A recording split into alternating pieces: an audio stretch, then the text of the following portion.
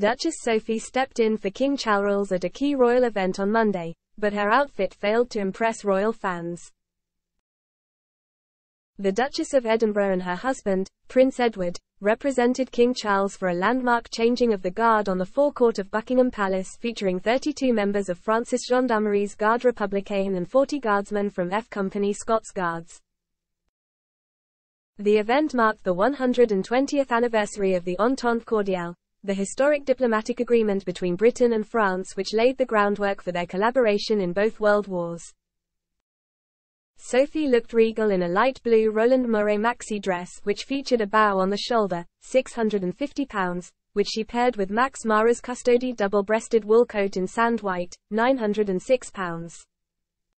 She completed the look with Strathberry's box crescent shoulder bag in a duck egg blue and cream color, £495, and Prada's pointed pumps in blush pink. However, whereas some royal fans loved her look, others were not so keen on her sartorial choices, with one branding the ensemble scruffy as they wanted the royal to button up her coat.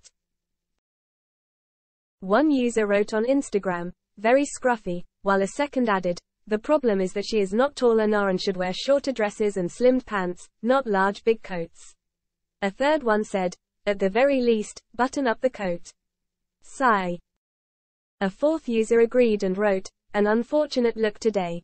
Given the importance of the occasion, HRH should have worn her coat buttoned up. It looks unkempt hanging open and her dress looks crumpled, not to mention the straggly hair that she kept pushing away. It could have been better. Fashion fail for me today, I'm afraid." Lastly, a fifth one said, "Not the outfit for the occasion, and that's unlike Sophie. It all looks a bit last minute. The coat should have been done up as they were representing king and country at a milestone state occasion, and a small hat wouldn't have gone amiss. A repeat of the purple coat from Easter with a different hat would have been just right." Meanwhile, others loved Sophie's look and said she looked stunning. One user commented on Instagram, "Another great outfit from Sophie.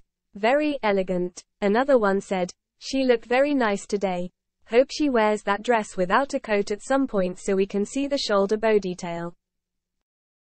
A third one agreed, "One of her best ever. Love the choice of bag too.